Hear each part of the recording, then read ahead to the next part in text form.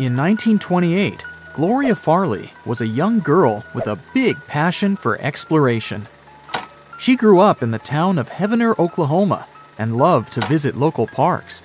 One day, she found a weird-looking stone that had some bizarre symbols on it. Her fascination with the mysterious writings continued to grow.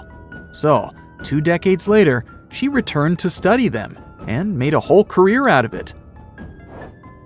See these weird drawings that Gloria stumbled upon back then? They're officially called runes, and they were a system of writing used by Vikings, an ancient Scandinavian people. The word rune itself translates to secret word or secret letter. Runes were made up of different symbols, each representing a different sound or concept. These symbols were carved into stone or wood and were often used for inscriptions and messages. As an important part of Viking culture, they were used everywhere, from spiritual texts to everyday communication. Why are these writings so interesting in the first place? Firstly, because there is no official text that explains the history or creation of the Viking runes. Some Vikings engraved runes onto the trunk of a tree named Yggdrasil. It was a mythical tree in Norse mythology. It was believed to connect the 9 realms of the universe. It's described as a huge ash tree with branches that reach out to all corners of the world. The tree is often depicted with 3 main roots, one on Earth, one more extending into the underworld, and the last one reaching the realm of spirits. It's a symbol of the connection between things and the cyclical nature of life. But this is just folklore. In reality, the origin of runes has not been officially determined yet. Many people even question whether Vikings originally used runes, mostly because they think Vikings acquired their knowledge of runes during their travels. We know that Vikings traveled to many different places throughout their history. They started in Scandinavia, then went on to visit the rest of Europe, including the British Isles, France, Germany, and Italy.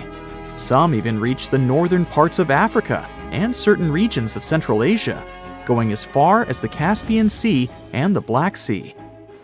But there's another theory about Vikings and their travels that continues to baffle historians.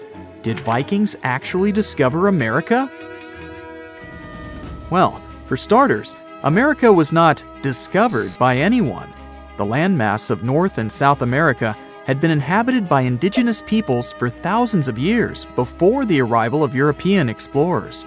But the first known European to reach the Americas was Christopher Columbus, who arrived at the Bahamas in 1492.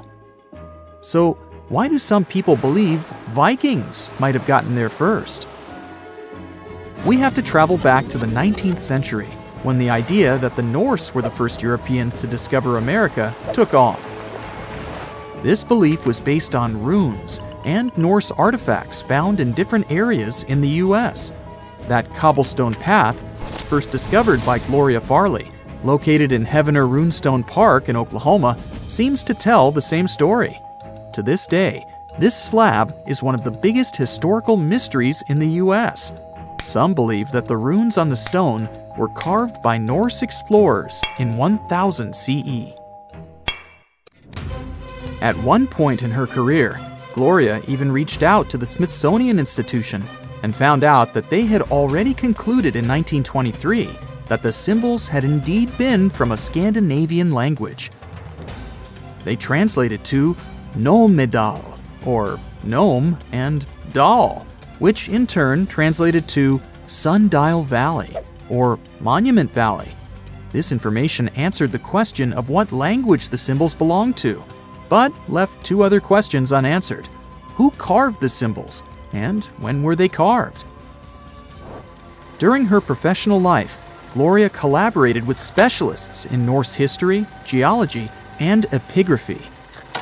She collected evidence that backed up her theory that Vikings had explored North America and could have easily navigated shallow rivers and creeks in their longboats.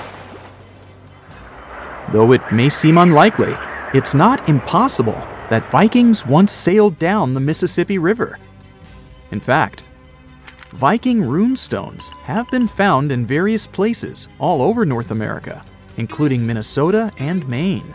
In Oklahoma, researchers have discovered 6 of these rune stones in total, though their validity is still uncertain.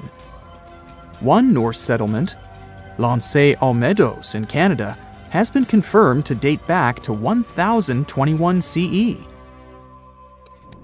This supports the idea of the Viking activity in North America during the estimated period of time of the Heavener runestone. The Heavener runestone's age cannot be determined through traditional scientific methods like carbon dating or organic material decay rate analysis. Therefore, researchers started to look for other evidence, like Viking artifacts or any other signs of their activity in the area. But none has been found to this day. That's why Vikings really visiting Oklahoma is a subject still up for debate. We can't finish our story about the Viking runes without mentioning the Futhark, which is a 16-letter alphabet. It was the basis for the earliest runic inscriptions that date back to around 200 BCE. At that time, the alphabet consisted of 24 letters. By 800 BCE, the number of letters was reduced to 16. The use of runes continued until the Middle Ages. Inscriptions on stone and wood were made with regular runes, while a different version of the alphabet was used for everyday messages on wood or bone. Runes were also commonly used on objects like combs to identify the owner. In the Viking culture, runes were used to honor brave fighters and heroes on memorial stones, such as the famous Jellingstone in Jutland, Denmark. These stones were placed in public areas for all to see and had a big impact on the local culture. Runes weren't the only interesting part of the Viking heritage. Contrary to popular belief, Vikings were actually known for their cleanliness. Excavations of Viking sites have revealed that they had access to grooming tools such as tweezers, razors, combs, and ear cleaners. Additionally, they were known to bathe regularly, often taking advantage of natural hot springs for their hygiene routine. This was in stark contrast to the hygiene habits of other Europeans at the time.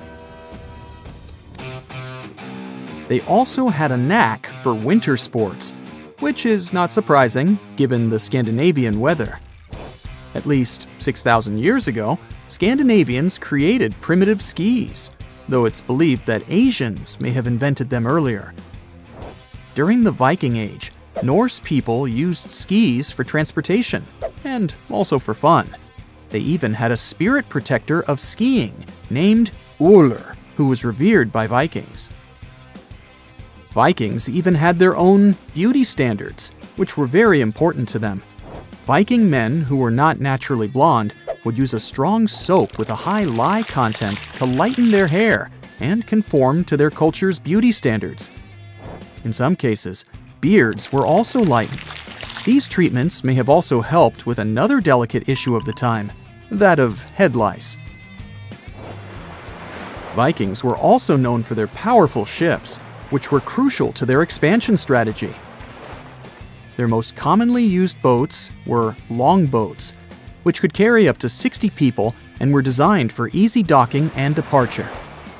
Viking ships were typically made of wood, with the hull constructed using overlapping planks held together by iron rivets. The ships were powered by both sails and oars, and were often decorated with intricate carvings and animal figureheads. The reasons behind Vikings traveling almost everywhere in the world are not well understood. One theory suggests that their raiding trips were a result of limited opportunities in Scandinavia, including a lack of farmland and the practice of fathers leaving all their property to their oldest son. This left younger sons with no inheritance and no chance of finding land on their own, making them go on Viking explorations. Another theory is that there was an imbalance in the population of Scandinavia, with too many men and not enough women. This may have led Vikings to not only go searching for foreign treasures, but also to attract women as wives during their travels.